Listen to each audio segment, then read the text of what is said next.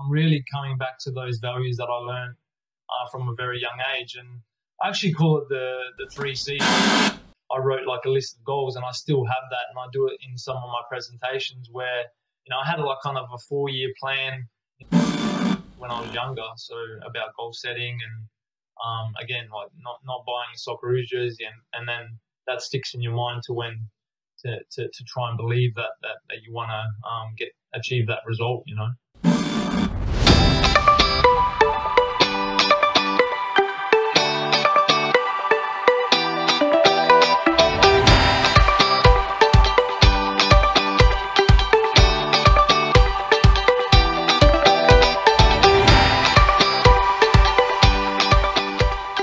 Welcome to the Cultural Things podcast. I'm your host, Brendan Rogers, and this is episode 52.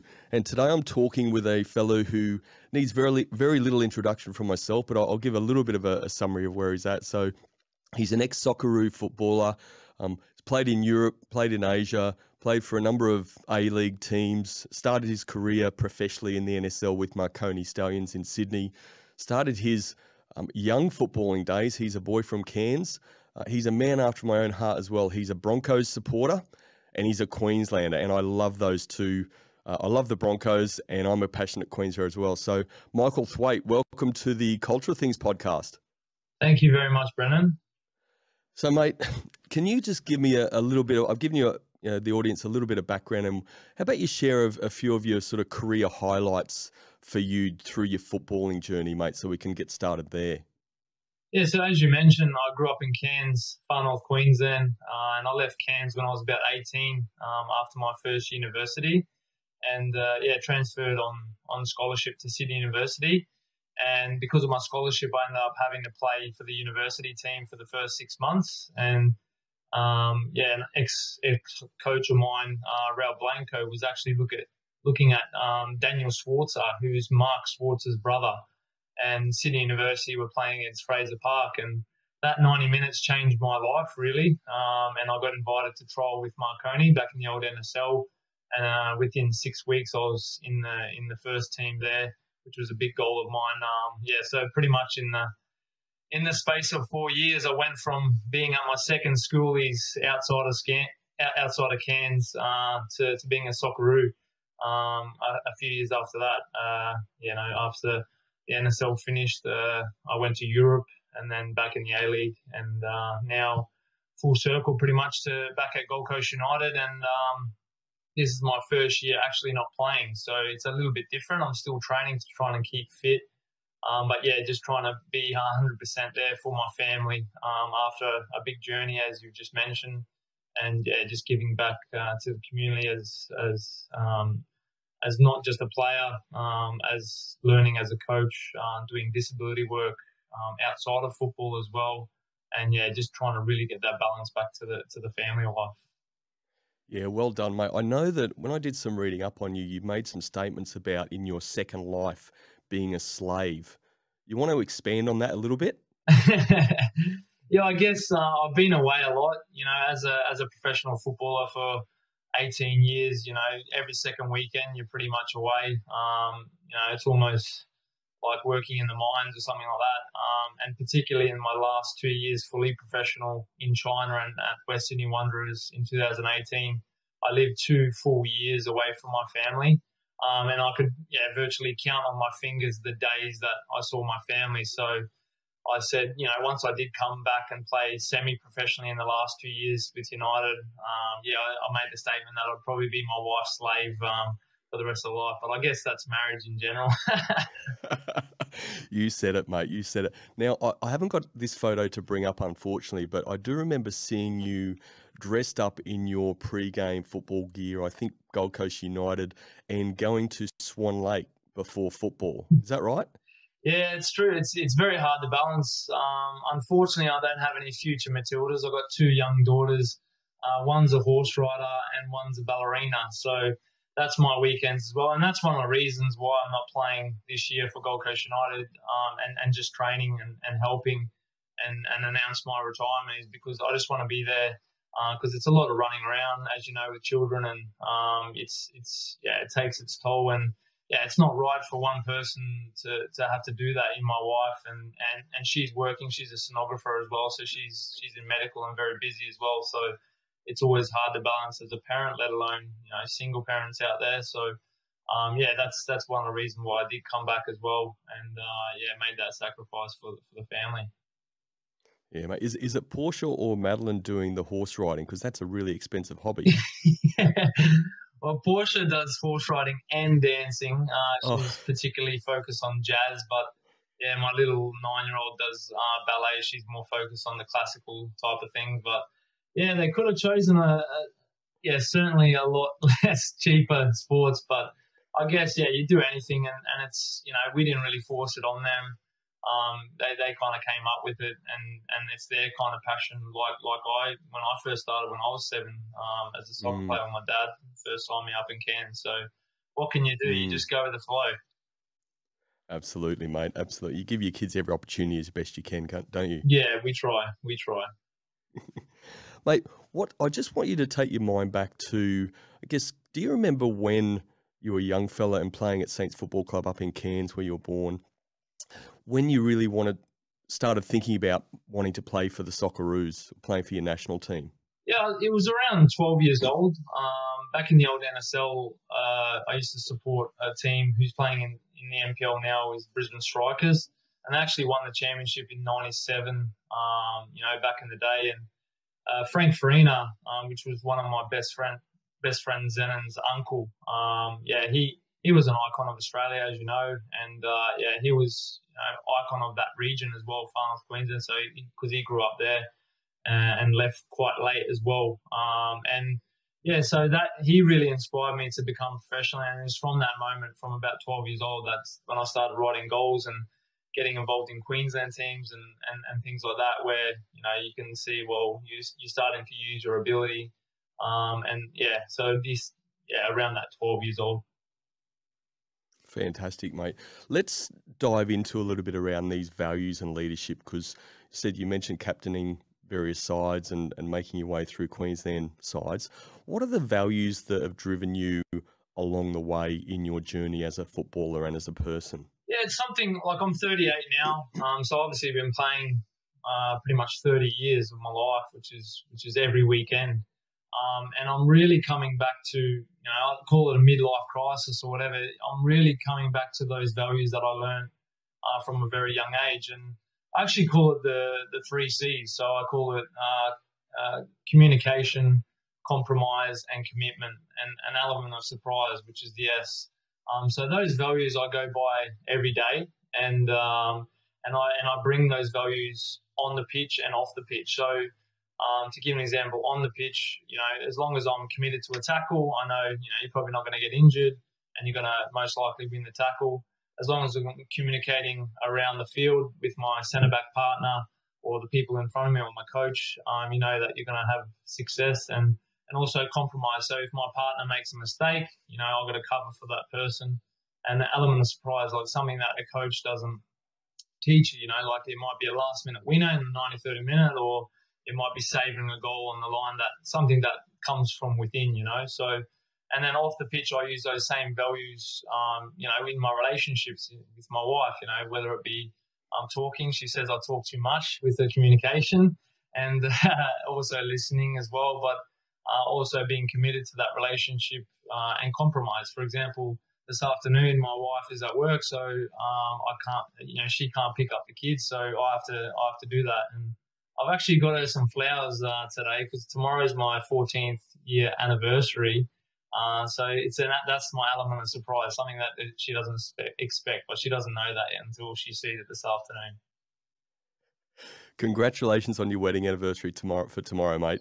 Yeah, my pleasure, my pleasure. But yeah, so that in a nutshell, they're my values that I go by, and yeah, in a leadership sense, I think yeah, that's what I use as a leader as well. So is also you got to believe in what you're doing as well, because if you don't believe in those values or the company values, then it's the relationship's going to suffer. Mm. How did you get to that point? You've articulated those really, really well: the communication, the compromise, commitment, and the surprise angle. have you thought back about how you've got to that angle now where you can really articulate those so clearly? Because that's a real journey for leaders to know what they stand for. Yeah, I guess it's first of all it's experience. Seeing how my parents' relationship works, seeing my wife parents and experienced people, even my grandparents, seeing what works and what breaks down. I mean, and those things are an everyday thing. One day, your partner or your boss might want to communicate. I know in disability world, sometimes they're not verbal, and you can't communicate with them. You got to find out different ways. So there's lots of grey area with that, but yeah, it's something that I've learned over time, and I find that when one of those things are missing, then the relationship suffers or is broken. And yeah, that's what I found in a leadership sense. And yeah, the main thing is actioning them, and as a leader and building that culture, which is basically a relationship between people, is you got to build those things, and I think it can almost be like a fulcrum for companies, because obviously the stronger the relationship between the values of the person, the employee, and the leader, or the company owner or the company itself, if those values are aligned and the relationship is strengthened, then obviously you need a fulcrum, to an everyday thing that goes up and down like a scale, so. Yeah, that's what I found, like in a leadership role, in teams, and also what I've seen in my new employees as well. So, and it comes to a head when those values are missing. Yeah, absolutely. Thwaite, I want to bring up a video of something you did on the field against Sydney a little while ago, several years ago now. Mark, can we bring that up? I'm just going to play this. So you win the ball there and you drop your DAX. What's going on there? How does that fit into your 4 leadership principles, Thwaite? That's the element of surprise, I guess. Yeah, I'll tell you one thing. My wife wasn't too happy when it was on sunrise the next morning. But why does it take something like that extraordinary thing to happen like that to get on the news these days? But the funny story is the guy who makes those tights is Body Science and Greg Young, and they're actually based here in Burleigh where I live in Gold Coast. So I actually sent it to him one day, and basically I've had free compression gear for a lifetime, I think. So yeah, but he's doing really great things, and yeah, I think someone also joked and said I look like a Ken doll. So I don't know if that's positive or negative. But yeah, my wife wasn't too happy. Like that's really interesting though, because I was going to say that maybe yourself and your agent missed a trick there, because you should have had some sort of signage or something there, something that's a little bit more clearer and make it a bit well planned. No, it's an absolute just for our sort of listeners and those that are watching on YouTube. Like, what point were you trying to make to the referee? Look, I was pretty frustrated. Like, obviously, I'd sprint. We got counterattacked, and I sprinted back 50 meters to get goal side and wrap around him. And yeah, so I was just frustrated at the referee that I got a foul for it, because I had worked so hard to get back there. But sometimes you forget that you're playing in front of 15,000 on live TV. But yeah, I'm known for those little tricks anyway. Mate, you're certainly a bit of a character, and we'll go into a few of those other points a bit later on. But I want to go back to the you called it a fulcrum and culture and those 4 pillars for yourself as a leader. How have they served you well through your footballing career, and particularly you leading teams? How have people seen you as a leader and demonstrate these 4 areas that you live by? Yeah, I guess it's more of a process for myself. So when you wake up, or if you're accepting a job role or accepting a team environment, I know that if I feel that I'm ticking all of those areas, I know that I'll gain success. And I know that the teams or the jobs, back in the day, before I was professional, I know that when one of those things was off, or, below 50%, if you can evaluate yourself every day, I know that it was a short-term thing.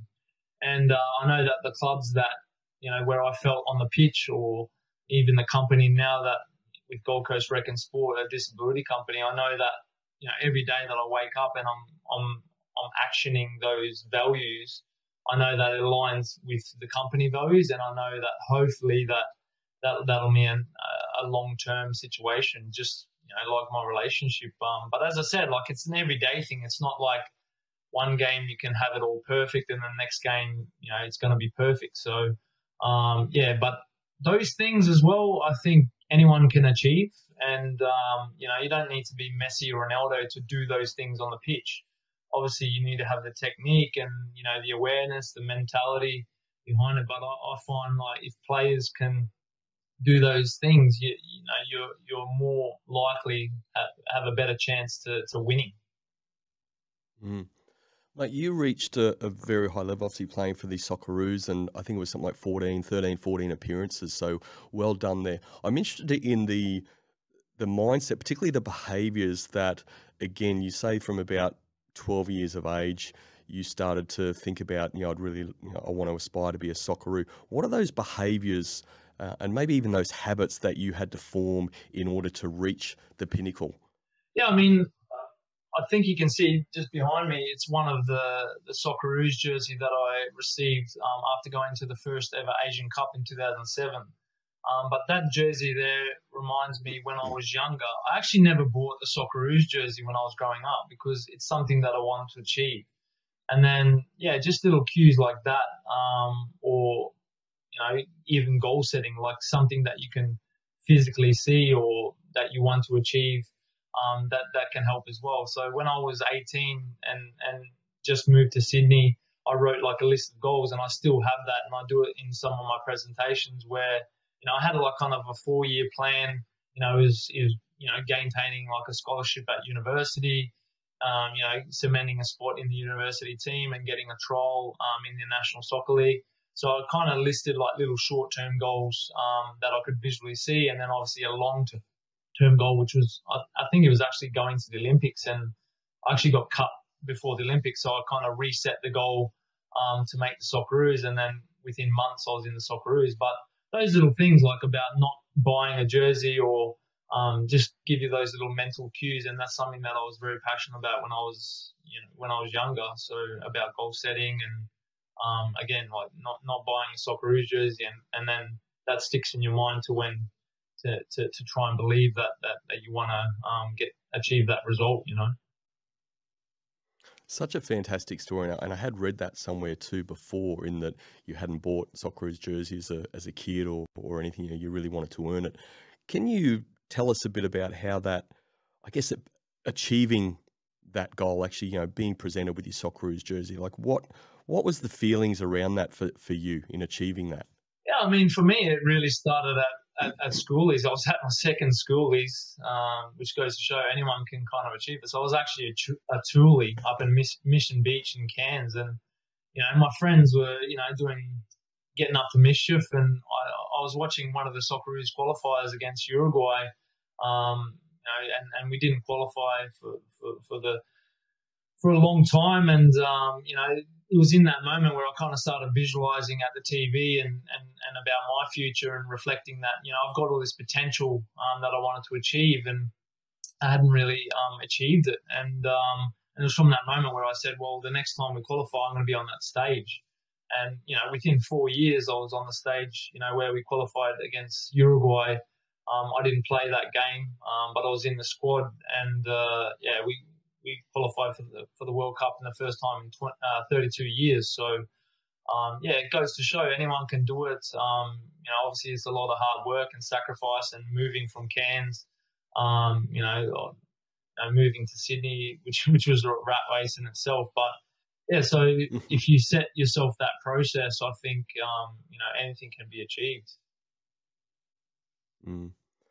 Mate, one of the topics we also want to cover today is this learning from failure. That's a big thing for you. Do you want to share maybe what you consider as failure in your life, and then how that turned around and what you learned from Yeah, that? it's funny, like when reflecting on your career, you know, like the media portray, you know, all these things that you achieved, you know, whether it be 200 games in the A-League or representing the Socceroos on those occasions, you know, but I almost show like a curve of all those achievements, and then the next slide I show just all the failures that I had. Like it's whether it come. When I was in year 12, I got an OP12, and I needed to get like an OP10 to get into what I wanted, and that was a big failure of mine. That therefore I had to stay in Cairns for another year because I wanted to go to a bigger university than James Cook in Cairns. So, but so like little failures like that, and obviously when in terms of soccer, 12, 13, 14, I was in the state teams, and then 15, 16s, I didn't get selected, because I matured very late, and maintained my psychology to the game and technique. And then when I grew into my body and started believing in myself a lot more, then obviously that technique and belief took over. So, but I showed that curve of how many times I didn't get picked. And for example, like I was part of the qualifying campaign of 3 different World Cups. I didn't go to one World Cup, which is a big failure of mine. But to play for the Socceroos for over 8 years, getting back into the team after those failures is something that I wanted to achieve. And I was part of a salary cap crisis at Perth Glory. At Gold Coast United, the club folded under Clive Palmer after 3 years. I mean, it takes a lot of motivating to get through those times. There was one time during that World Cup in 2006 where I just qualified for that World Cup, and I had 11 a month FIFA case because I was transferring from Romania to Poland, and I ended up missing that World Cup because I hadn't played in such a long time, and I was just rusty and not game fit. So to go through that as a 22-year-old, it stems a lot of failure. And just touching on the failure of Gold Coast United and a young professional footballer, but I guess in essence, even though you may not have the title as captain in the team, but you're a Australian player, so that brings with it some form of leadership. How did you perceive yourself in a situation like that, and how did you help maybe some of the other players and support them in a process like that? I was actually captain in that third year, and because in the first 2 years we were doing really well, we had a good team, and then after the second year, Clive obviously was losing a lot of money as the A-League clubs do, and he was kind of pushing for what's happening now, the separation between the APL and the FFA with Frank Lowy. So he had an argument with him, a business argument, and we were basically the pawns suffering on TV. And it was very hard because basically within 3 weeks we were told to sign over to the FFA, and we did that, and I had to lead that whole process with the PFA. And we had a crisis meeting where basically we knew that within weeks the club would fold, and after that the FFA announced that the club would fold, and we all had to look for different clubs, and where I signed for Perth Glory. But it was very frustrating for me, but I had a very young team because most in that third year at Gold Coast United, a lot of the senior players had chosen to leave to other clubs because they knew, basically we knew in close that the club wasn't going to continue in that third year because the money was going to get pulled out, and the crowds were down. There was constant arguments, so it's something that was very hard to achieve. But I think all of us, apart from Christian Rees, who ended up working for Clive Palmer, signed across, and most of the guys that kind of opened up other doors. So they had action, and a great reaction after such failure. So I think that's very important. I want to go into the mental health aspect as well. You haven't mentioned this interview, but mental health is close to your heart. You've had your own struggles, particularly with anxiety. I guess a situation like that, maybe you've just explained with Gold Coast United and things. How has the mental health side of things impacted you, either good or bad, or indifferent in your football journey? Yeah, I mean, it's not just in that moment that it's highlighted. It's probably since a child. I'm openly stating that I have suffered from anxiety.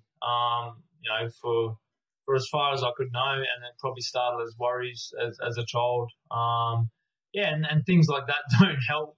That's for sure. But if you look at the statistics, probably 1 in 4 people in Australia suffer from the same effect, and then 1 in 7 suffer from depression in their lifetime, and they're saying 8 or 9 people now are committing suicide in Australia every day. And I guess if I compare that to what's going on with COVID, you can see it should be alarm bells. And for me, it really highlighted not just on those points, in other clubs, but living away and being in and creating like a toxic environment where I was away in China and Sydney, where particularly in China, where it was a different climate, different food, different time zone. I was so far away from my family and what I'm used to, and I just put myself into that environment, and that was really the first time where anxiety kind of slipped into depression. I can't really describe what depression is, but it was almost like a cloudiness every day, if I can say so, and it was the first time where I was having suicidal thoughts, and for me, I'm openly able to discuss it because I know it's going to help someone else. And as I said, like, anxiety doesn't just change like that. It's a day by day thing. And but I guess it was that you're a product of your environment. So I put myself into that environment, and that's why I came back to Australia. And in the A League, I tried to get into the Brisbane Roar. They didn't want a defender. So the closest was West Sydney Wanderers, and which was an hour flight away. But even that came to a head as well, because you're still in the same kind of environment where you're away from your family, and financially it was an absolute disaster. So so I'm very passionate about talking about these things, and hopefully we can make some changes. What helped you get through those dark moments, those cloudy moments? Yeah, I mean, it was definitely my wife and my family around me. But yeah, like, when I first came back from China, because I'd been on and off medications since my last year at Perth Glory, where I started to see a psychologist about it, and but that was kind of broken within my year in China. But when I came back, I was very sick, mentally, physically I was fine, and I ended up seeing like a psychiatrist, which is a doctor of psychology. And in that meeting, it was quite funny because they were doing analysis, and basically she laughed at me, and I kind of reflected on myself, and I kind of laughed at myself, like, well, I'm not hospitalized. I'm physically able. And it was like from that moment, something clicked, and like, well, maybe I don't need to be at this level, because I know how many people are suffering out there and are far worse than me. But and obviously it's an everyday thing, like I'm not on medication now, but I'm trying to come up with resilience patterns that I can use every day to get you over those things. And I think everybody has those anxious moments. It's almost like put it on a scale where you kind of wake up and sometimes you're 5 out of 10, sometimes you're 9 out of 10. But different things might trigger those things. But it's about self-regulation and continuously seeing psychologists. It was, the information they were giving me was very simple. So I guess something just clicked at, when you're seeing those professionals, and, there's only one person that's going to resolve it. It's not a textbook. It's not podcasts. It's not what you're looking at. It's yourself, you got to resolve it. And just like I have in any of the failures that I've had, or the problems that have occurred. So, and that's part of resilience, not giving up and working out a way, finding out a way to win, You mentioned resilience and resilience patterns. What are those resilience patterns for you? Yeah, so for me, it actually comes down to what I first talk about, and that's your values. Whenever I wake up and I'm kind of assessing myself, how do I feel? How am I sleep? Did I eat correctly? And you kind of, trying to self-regulate about how you're feeling. But I find that as long as I'm achieving all my values each day, whether that be with my work outside of football, whether it be at training, whether it be in my relationship, I find then I have that purpose in life. And I think a lot of people can learn from that and say, like, regardless of what happens, the chaos that happens at work or sport or in your relationship, if you have that belief in yourself, and you find out what your value. It doesn't have to be the 3 C's. You can make up your own. You find out what works, and you can wake up every morning, and whether that be, in, the wants and needs, or, your activity, or with your nutrition, what you're giving or what you're taking. I think if you can come back to your own values and your self-belief, I think that is the most important part of resilience, because it doesn't matter about the environment around you or what other people say to you or whatever it may be. You have that belief in yourself that what you're doing is the right way. And I think that's the key to get over things like anxiety or a problem that may occur in your own life. Mm. I find it often also working with various leaders. It's really easy to talk with leaders, and they share experiences around where they've aligned with their values and stuff like that. And I always like to unpack, where have you been challenged? Where have you been challenged in not or challenged to live your values? Have you got anything that comes to mind there where it's been a real challenge for you? Yeah, the hardest thing was for me in transition, because I'm very passionate about how athletes and people transition into it, because as you know, with COVID, a lot of people have lost their jobs. When athletes retire or they don't make the cut, and all of a sudden you don't have this purpose, you don't have this fulfillment about what to do, and it's a real grey area, a real empty feeling. And I think the challenge in the last 2 years is to find something that you align with and that your values align with. And, I wanted to get out of my comfort zone. That's something that I've learned as a leader. Whilst I was still playing, I worked for an elevator company, and it was called Orbit's Elevators, and it was in HR. So basically I was behind a computer and in an office, totally outside of my comfort zone. And my alarm bells were ringing like, quit every day, quit. I was probably getting paid $50 an hour or whatever. And I went to my boss. I said, how can you pay me this money?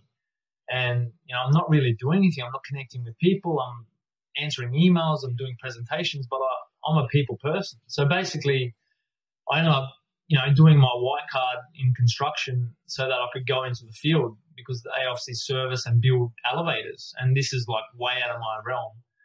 So I went and did that, and then I started connecting with people and seeing the problems that were occurring in the field, so then I could bring that back into a report into the office. So, and there's always in business, there's always that psychology between the on pitch and off pitch people. There's always that bickering and, oh, these guys aren't working, these guys are working too much. There's always, as you know, like there's always that. So yeah, so that was a real challenge of mine, but I kind of got out of my comfort zone, and and it was because of COVID. A third of the company got made redundant, which was my role as well. And I actually thanked the boss, because I know him through football, and he was one of our sponsors within Gold Coast United. And I just thanked him. Like, I was probably one of the only people in the room thanking him, but for that experience. And then once COVID occurred, then I started applying for different roles, like everyone else. And that's when I got involved in Gold Coast Recreation and Sports, which is basically helping disability adults in the community with sport and recreation. So it's opened a whole new can of worms, with my own mindset and having that purpose within work. And I'm also doing like a free disability program within Gold Coast United as well. Yeah, I've seen all that, and we're certainly going to go into some of that. But Mark, I just want to bring something up on the screen, and I just want Thwaite to confirm: is this the after redundancy dance? I think that was, as you can see, like they look after the people of the companies. I got a company car. I was ticking all these boxes, but my values, it was probably more commitment, because I didn't understand about elevators. But that was something that I wanted to do. Communication was always okay. Compromise, I knew it was flexible for my family. And the surprise, I was always going to give something extra with that company, as I got into the field and did those extra things, something that they probably didn't expect within human resources. But, so but it was probably that commitment that was, below what I should be as an athlete or, as a soccer player. So for me, it Mm. gave me so much experience but it was very challenging. And now I'm into a very difficult role, but yeah, very valued role within sports disability. Mate, let's go into that. Tell us a bit more about that role and how that does along with the values and the impact you're having. And I also want to talk about that's football, because I've been sitting here for 30 to 40 minutes with a That's Football hat on for those on YouTube watching this. It looks pretty new. I don't think you've worn that very many times. Well, let me say, I'm trying to wear my Central Coast Mariners hat out so that I can put this That's one on it. after that. You have to stay loyal. You have to stay loyal. Well, I am actually a Raw supporter first and foremost, but living on the Central Coast, you Yeah. can't help but not support the It's a great Mariners. And community there. fantastic that they're in the finals for this Yeah, season as well. 100%. So good luck to them on Saturday And night. he's done very well. Staj has done very well to change that culture around. Absolutely, mate. Absolutely. Yes. So many, many moons ago in our first episode of the Culture Things, actually spoke to Josh Rose, around his experience with Mariners culture when he was there, I guess what we term the glory days, and then later on. And it was very much chalk and cheese. So yeah, Stadge has obviously done a fantastic job. Yeah. So mate, tell us a bit about the disability role and again, the impact you're having there and why you're valuing it so much. Yeah, so I think it's very aligned in what I do. I'd say, like, since I've been back in Gold Coast, I'm basically a family Uber driver, and because you're dropping off, going left, right, and centre, ballet, horse riding, trying to fit in football training, and so basically, I applied for this role as a disability support worker, and I just sports I've done my whole life, so it's for me it's not rocket science, and basically so on a couple of days a week you'd pick up a certain number of clients, so it might be 3 or 4 if you've got on volunteer, it might be 5. I've only driving a little Honda Jazz, so I can only fit so many adults in. But yeah, if you have like more clients, I'll give you a disability van, and basically you'll take them to different sporting events and recreation events within Gold Coast. So there's so much to do here. There's golf, netball, baseball, cricket. Of course, they've got me running a soccer program, so I basically facilitate a program on midweek where everyone kind of comes to me, and it's just organised chaos. And then you've got like your music, you've got cooking, just everything that you're passionate about, they bring to the company. And but obviously you've got to be trained up and qualified as well, which I'm getting there, and using my experience, because I finished a sports science degree as well whilst I was still playing, and obviously got qualifications with coaching and things like that. But yeah, so everything you can bring, they put you in to that program within the Gold Coast, and and it's flexible hours. They're very understanding, which football wasn't really understanding, with family life and that stuff. So if you need to structure hours, or even work after hours, and they have Sunday off as well. So I'm working part time. So basically you're running these clients around and facilitating programs and just caring for them and getting them into the community. A lot of these guys have been through special schools, and socially, they're afraid. They haven't had the experience that we have had the joy to accomplish. So whether it be catching trains or going to cafes, achieving what they wanted to do in their own goals. So for me, it's what I'm doing every day with my family anyway, with my kids. So, and then obviously you're trying to learn something new as well, which is very important for me, because I need that drive to learn something new. But again, like the spectrum is so wide. You've got non-verbal, you've got cerebral palsy, you've got, there's so many different disabilities, mentally, not just physically. And it just, it just gives you perspective on how good we actually have it, in society. So, so it's a real eye opener for me. I have to say, mate, another mate of mine who used to own a cafe. He's gone into disability work, and he just loves it. And he's that sort of guy. And I haven't known you for very long, but trawling through your social media and stuff like that, and other conversation, I reckon you would be a super fun disability worker. You must bring so much fun to this role. Yeah, I mean, and my wife's in medical as well, so we come home with all these stories, and like I just like when I had my interview, and I was doing my volunteer process, which I had to go through, and it was kind of around COVID time. I just said, like I treat these guys like my brother or sister, or like my daughter or son.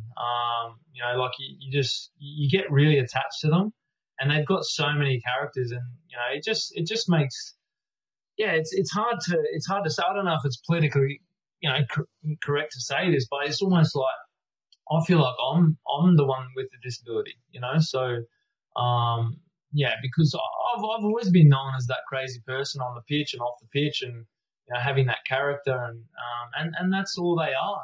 They just want to be recognised and have the accessibility like we do, in society. So, but yeah, and it kind of aligned to what I was doing as well at Gold Coast United, where we were doing that accessible program as well. So, and with the funding, with the NDIS and the new announcement with the government, I think there's so much we can do extra. And as I said, like with my values, I'll never let those slip every day that I'm working at that company or in football in my next chapter.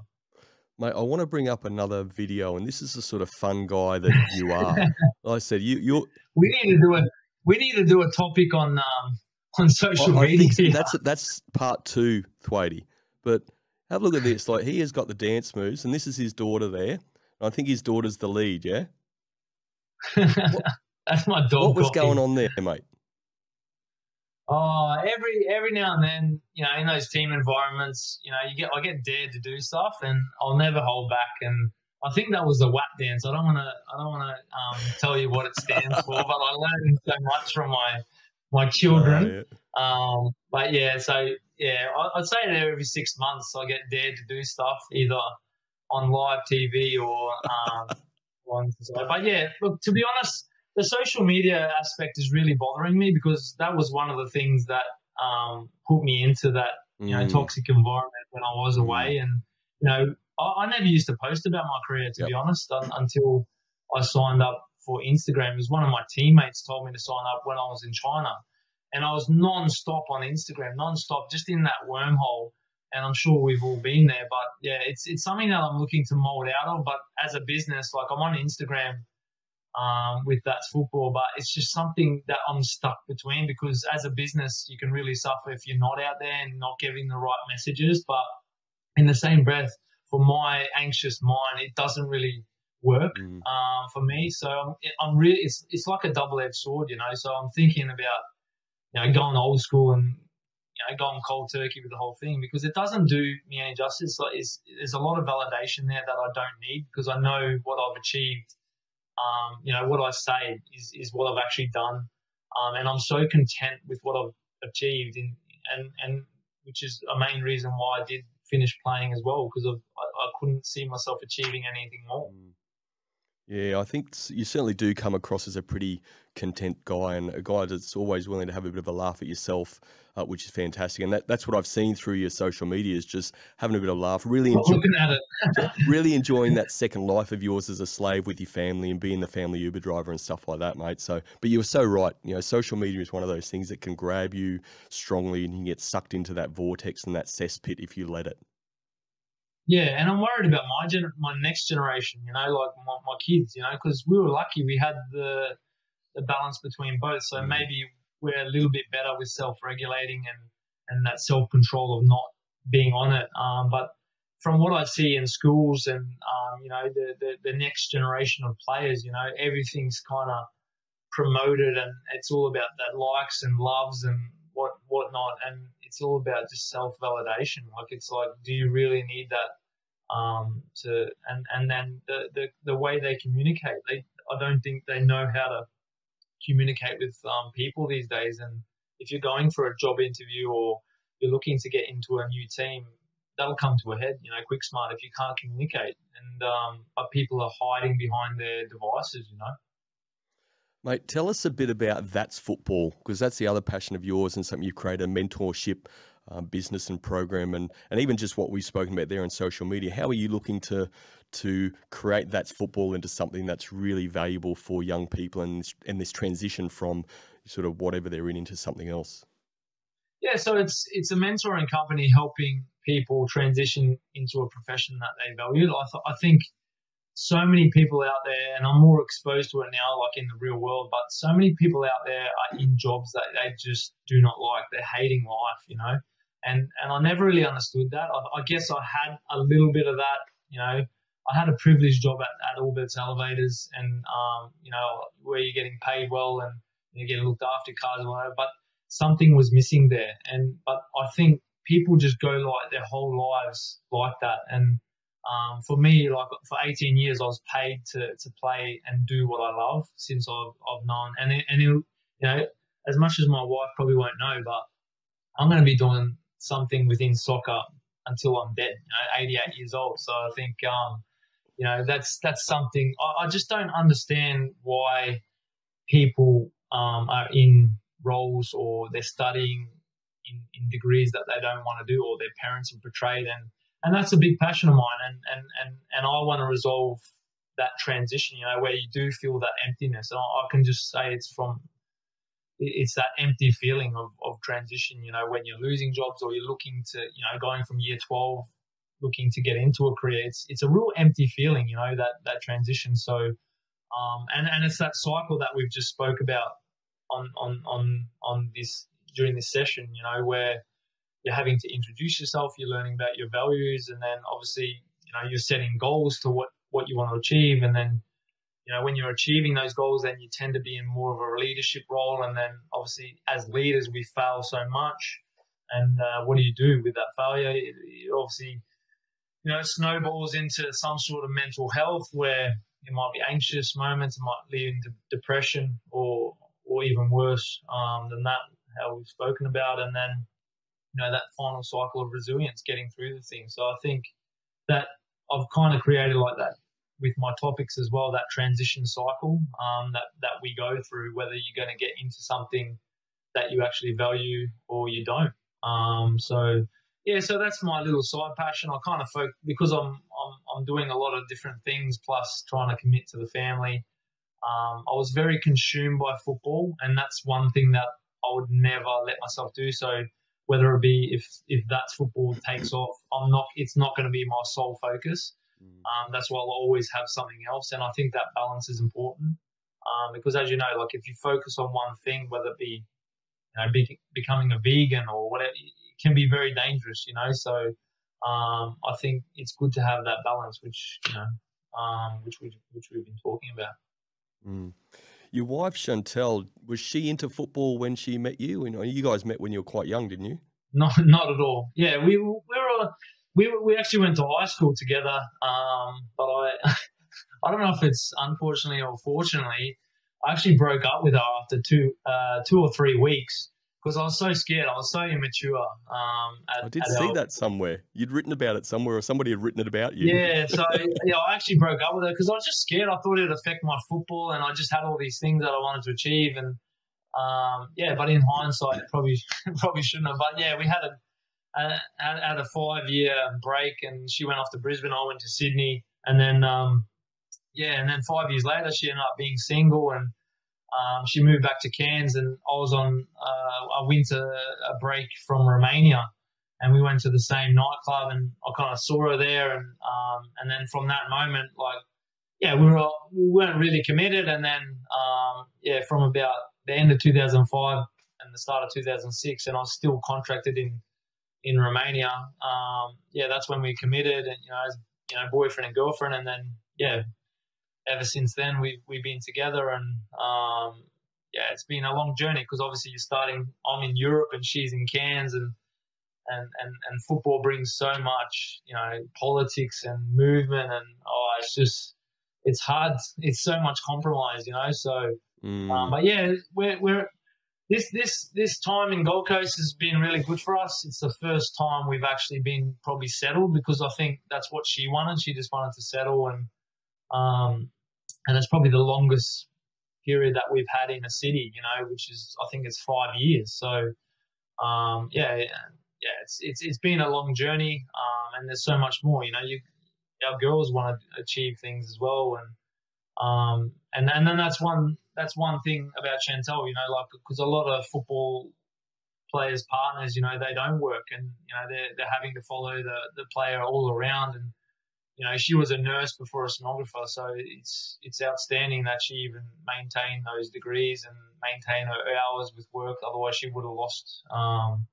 That's one thing actually she does resent me for, is she actually lost her nursing, because she transitioned into a sonographer, but she needed like 1 month during like heavy A-League scheduling when I was in Perth to get her hours up for nursing. And she ended up losing her nursing qualification because I couldn't commit to that, because it was in January in the A-League. So it was hard to balance. But yeah, she's got a good job now, but those arguments do come up. Because she made such a great nurse before, but maybe it's something that should go back. But it means like she's got to study a few more years to get it back, which is unbelievable that you even need to do that. So. Well, like any good partner, mate, I'm sure that you will live with that memory for the rest of your life, and they'll make sure that you don't forget that. Oh yeah, don't worry about that. As I said, it's an everyday thing with those values. And how do you sort of, it's 3v1, you've got 3 females in your house first. How do you cope with that? Well, I've got my dog Coffee, who's in the room. He's Coffee's male.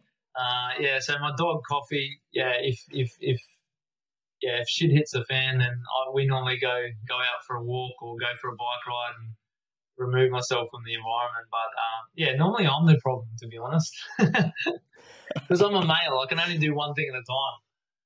Yes, mate. At least you and I can admit to that, and that's fine. A lot of males can't admit to that.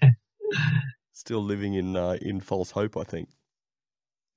Mate, you've mentioned a number of things during this interview, but if you could pick one thing that was the greatest challenge, the biggest challenge for you and the journey, whether that be, challenge for the family, being a professional footballer, what is that single biggest challenge that you've had throughout your career?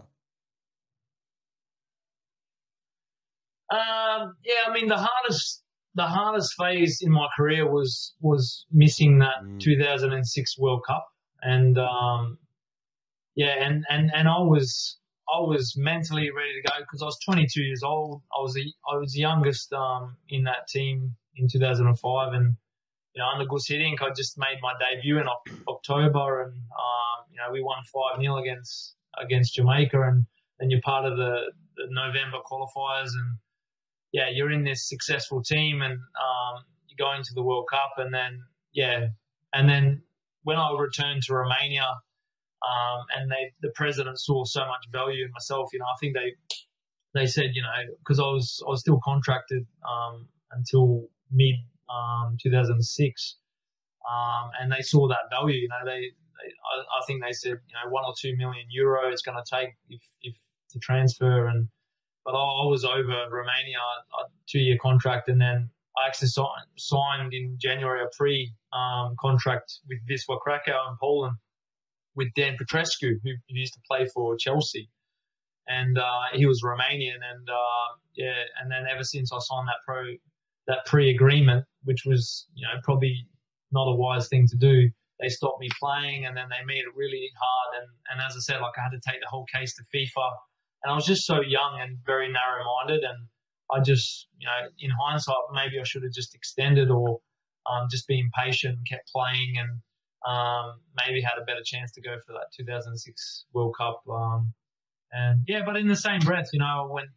we qualified for the 2014 World Cup, and Holger Osik lost his job, and Ange came in, and he wanted to bring in the youth and the players that he wanted, and so sometimes it's not meant to be. But as I said, growing up to represent Australia even one time and play one game for Marconi in the NSL. Probably could have died a happy person. So what's your greatest highlight in your career, mate? Greatest highlight would definitely be, one of those two. Either representing Australia, because that jersey meant so much. That first jersey for Australia, and just seeing the signatures on it, like Mark Viduka, Harry Kuehl, Lucas Neal, Mark Schwarzer. There's too many to name. Just to get that first Socceroos jersey, that yellow jersey, and to put it on and just look at yourself and just freaking out. Just for it all to go well, to plan and to get a win was amazing feeling, and no one can take it away from you. But I had the same feeling, getting my first professional contract and my first professional game for Marconi as well. Yeah, so many highlights, mate. You've played in so many teams, and you've also now been part of organisational teams as well. For you, what makes a great team player? Yeah, for me, it has to be about commitment. And I've seen a lot of players that are not committed, and for one reason or the other. But it's like in anything, if you don't believe in that team or that coach, or it's going to be very short term. And I've played football in 35 different countries, and all for free, and an amazing experience. So many cultures, so many people, so many different languages, and for me, it comes down to really believing, and whether it be you as a coach or you as a player, believing in yourself. And because if you don't believe in yourself, people will smell it from the start, and they will take advantage of it. That's the main message, is to believe in yourself, and obviously the resilience part is just not giving up. Because even with my company now, I can't say that it's a fantastic mentoring company and earning so much money, but I'm losing a lot of money. But and there's so many times where I just want to give up and just stop the business completely. But something always keeps me going. And that's a belief in what I want to say and talk to people about, because it's important in their lives, in my own lives, in my everyday life. So believe in yourself and never give up. That's very important in any culture. So what does that future look like for you, mate? What's the next 5-10 years? What sort of impact are you hoping to have?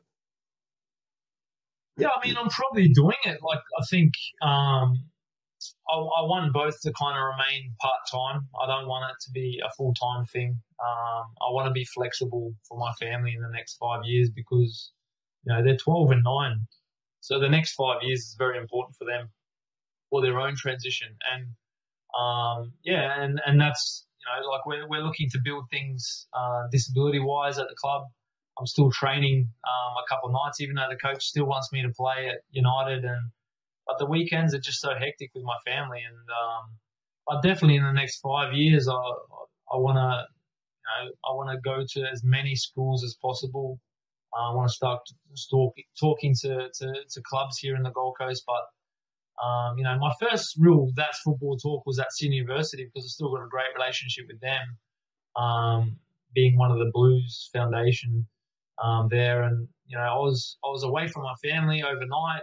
I had a couple of drinks, didn't have the best sleep, didn't eat well, and I woke up very early to catch a flight back to Gold Coast, and I'm thinking, do I really want to put myself in the same position as I was as a player, traveling here and there, being away from the family? So I think in the next 5 years, it's got to be local, and everything structured around my family, because it hasn't been like that, for a long time. But I also want to ask you around, sort of taking a few sideways steps, but you captain the Queensland football team back in 2020 recently, or 12 months or so ago. Yeah. What does it mean to captain your state side? Queensland are really passionate. Yeah. for me, that was kind of that fulfillment that I got where this could potentially be my last game, because I made the announcement to my own team at the start of 2020 before COVID, and we had that big break in COVID, so everyone was kind of saying, well, you're going to play next year, you're definitely going to be playing. The season was muddled, and but it was that when I represented, because I collect jerseys as well, not just like Socceroos jerseys. I've got maybe 60 jerseys in my back, in the back room. That's another argument for my wife as well. But Who cleans them? every jersey have a story. But this jersey, this Queensland jersey, means so much to me because I had so much failings when I was, 15, 16, 17, where I wasn't getting picked for that Queensland team, and I was getting shadow. And but for me, that jersey, it means everything, because I played at one junior club for 10 years at Saints Soccer Club, a Queensland team. I live in Queensland. When people ask me what football team do you support, I passionately support Broncos, and I've done since the start. And I love watching the Origin. I'm going to the Origin too, with my brother-in-law.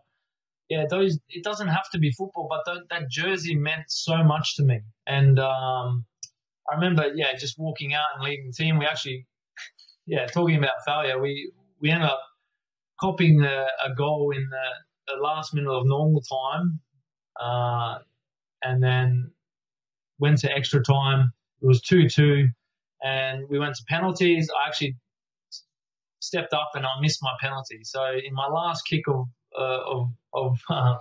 semi-professional or football, I missed my penalty. So there's the key. Just life goes on, and but to wear that Queensland jersey was amazing, and it brought me a lot back to my childhood. Mate, do you remember the first penalty you ever missed? I don't think I missed one before that. So I scored one in the A-League, and then I don't think I've missed a penalty. So that was. But if I had it again, I'll definitely miss it again. That's for sure. Because no one else is putting their hand up. I only asked because, mate, mine was back when I was under 10s, and it still scars me today. I don't think I've taken a penalty since. Yeah, it's a hard thing, like a lot of people. But for me, it was time. I could have easily just played again this year, and but it means taking away from my family, like not seeing my daughters perform at ballet or jazz, or the Sunday just gone. I'm just doing disability program, and then I rolled into going to horse riding all day, and we're collecting poo, and I was working in the canteen cooking sausages and deep frying. But you do it for your daughters, to be part of their community, and our parents did it for us. So I would sacrifice that rather than going to Mackay this weekend with the team, So it's that compromise. Absolutely, mate. And look, I want to pull up one last video, I think, and that's Oh, no. it's Mark, we're going to show this one through. It's only 15 seconds or so, but I'm really interested in this celebration at the end. So this is a goal. Great header, by the way. So from a corner, have a look at this. Do you remember what's that celebration about, Thwaite? Yeah, so I'll talk to you. You're very passionate about culture of things, and so that's from my region in Cairns. I don't have any Aboriginal blood in myself, but so it's from. We used to have a dance company that came to our primary schools and high schools called Jabberkai. It's actually gone under now, I think, after COVID, and which is very disappointing. Mm. But it kind of means the region of the mountains surrounding Cairns, and it's very passionate myself. And so they used to do that Aboriginal and Torres Strait dance as well. So I know I don't have it in my blood, but it's definitely in my body. So and the funny story is, I as I said, I scored 3 times in China for Liaoning, and against some big teams there. I did that celebration, and the whole stadium was booing me because they thought it was like obviously a threat to them, Yeah. So they didn't really understand it. But then I explained, that I did that Jabberkai dance, and it's a big passion. As I said, you never forget where you grew up, and yeah, it always reminds me of Cairns, and I love when I see those dances and all the tribalness that comes from it, you know, the NRL and things like that. So yeah, it's great. Fantastic, mate. Thank you for sharing that with us. Mate, do you want to just share sort of last final thoughts around, particularly, you know, we are a leadership, teamwork, culture podcast, and we've touched on all of those factors today in your own experience. What would you say to people leading organisations or leading teams out there, based on your own experience, that can help them become better leaders and have a greater impact?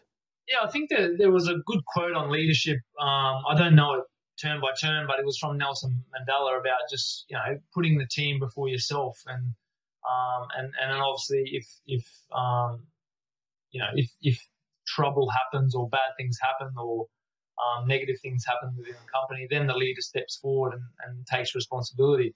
And I think that's the best form of leadership for me.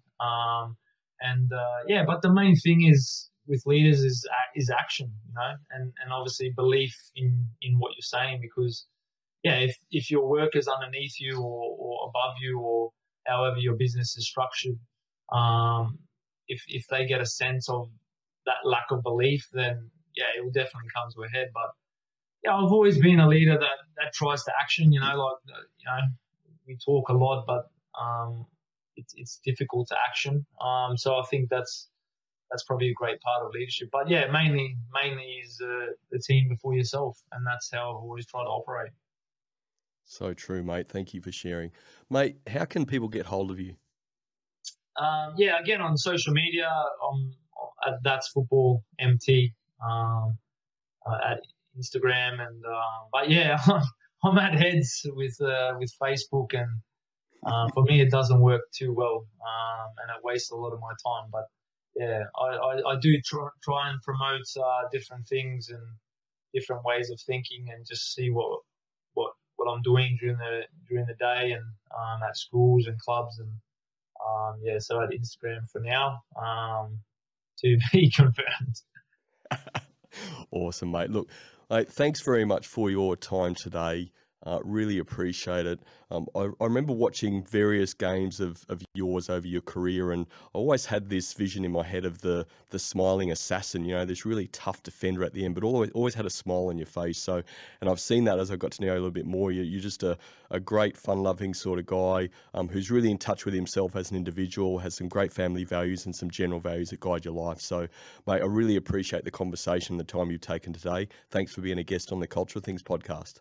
Thank you very much, Brendan. I really appreciate the time. And yeah, I think Andy Harper used to call me that, the smiling assassin, because, and yeah, I got a lot of yellow cards. I actually got, in my last full professional game, another failure. I got my first ever red card for West Sydney Wanderers, and that was my last A-League game. And it's something that I prided myself on, because I had copped a lot of yellow cards from that smile. But yeah, I mean, every time you smile, a good thought comes into your head, and it's a positive way to talk to people as well, with laughter and smiling, and yeah, it's good to be positive, isn't it? Absolutely, mate. A great smile brightens up lots of people's days. Absolutely. Yeah, definitely. Thank you, buddy. Yeah, thanks a lot. I appreciate your time. Pleasure, mate.